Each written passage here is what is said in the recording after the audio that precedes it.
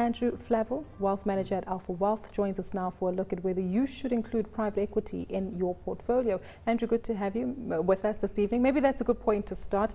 How do you, first of all, include private equity in your portfolio? Well, there are a few ways to incorporate it, and obviously private equity is not for all investors, but those who are willing to sacrifice liquidity and are in a position to take a longer time horizon and target pure capital growth strategies with their capital, they can look to access private equity in three simple ways. One is an ETF strategy. You go into the market.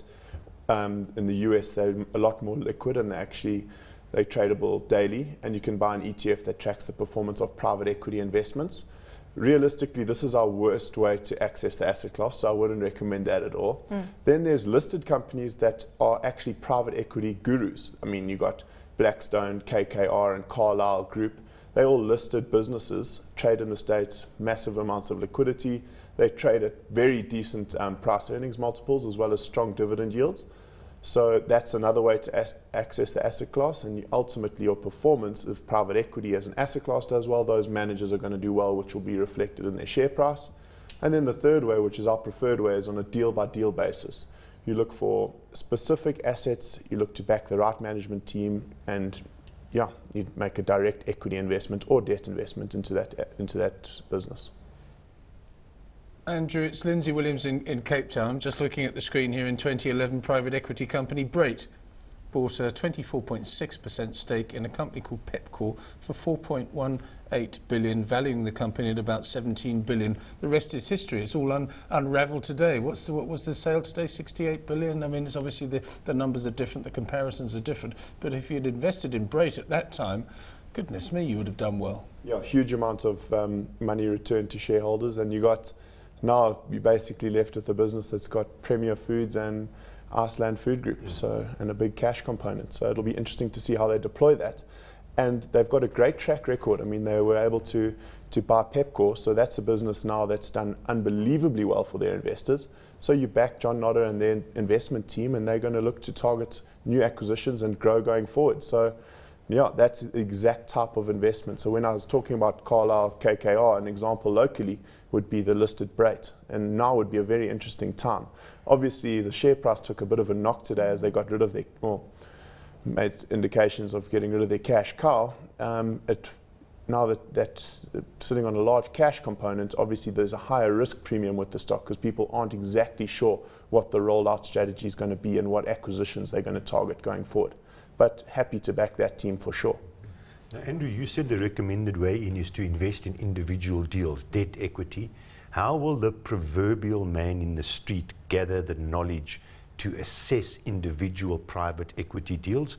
Or do you employ, for want of a better word, an intermediary that ethos fund gets these funds together, does all the work for you, does all the admin, does all the control, looking at selling, buying? Due diligence process, yeah, absolutely. You need to, if you the proverbial man on the street and unable to do it yourself, you definitely need to partner with a private equity specialist, a firm that's been investing in that asset class for ages, has a great track record, has the deal flow as well, so that they're not just swinging away at every single opportunity that comes their way, but actually a firm that have vetted transactions for years and have identified some great targets, and they'll all have their track records.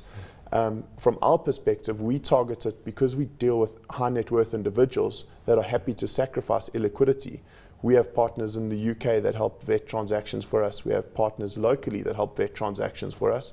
So our deal flow is very good, and we have a team committed to those due diligence procedures. I wouldn't recommend just simply investing in a business in the unlisted space without having partnered with someone who's absolutely broken down both the balance sheet, the management team, as well as the play going forward, and the ability to return capital to the shareholders.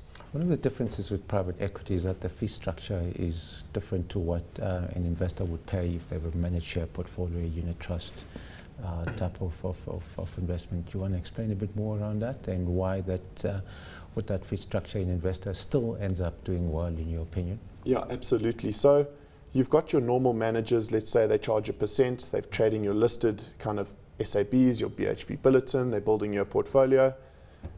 The private equity fee structure, simply on the whole, 2 and 20 is the rule of thumb. 2% of your assets under management is the fee that they charge you, and then 20% outperformance above a predetermined benchmark, roughly speaking 10%, whether it's locally or offshore.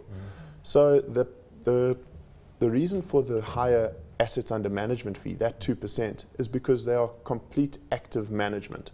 I mean, they're breaking down the business.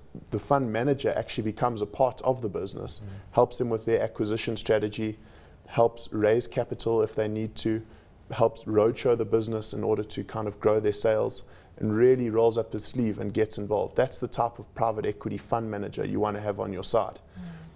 So that justifies the 2%. We're just running out of time now. I want to get down to the basics. Sorry to interrupt you, but we need to ask this question. You've seen a film called Wall Street with Gordon Gekko. You've seen a film called Other People's Money with Danny DeVito.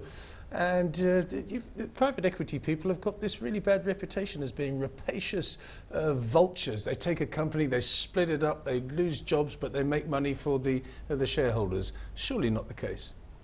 Well, yeah, the big thing is you gear the business's cash flows up, distribute that to shareholders, it improves their IRRs, and the business is left to suffer. Those examples are you see them all the time. But that's definitely not the case when we're looking for opportunities. And the reason for that is because you're actually looking to, that's not sustainable in the long term. We're not looking for a 5-year exit when we enter these transactions. It's very important because a lot of private equity funds have a fixed mandate that they have to exit after 5 years. So they want to spool up those cash flows, distribute to their investors so that they can absolutely milk the returns from an IRR perspective. But then they have to exit after 5 years. Now, the business they're going to sell in 5 years' time is going to be a lot different if you had a partner who came into that business and grew with the company. And if it took 20 years for the strategy to play out, well, that's fine. The returns will be greater and more sustainable. Exactly. Andrew, such a pleasure having you in today. I'm sure a lot of people getting insights on that. That's Andrew Flavell. He's a wealth manager at AlphaWealth.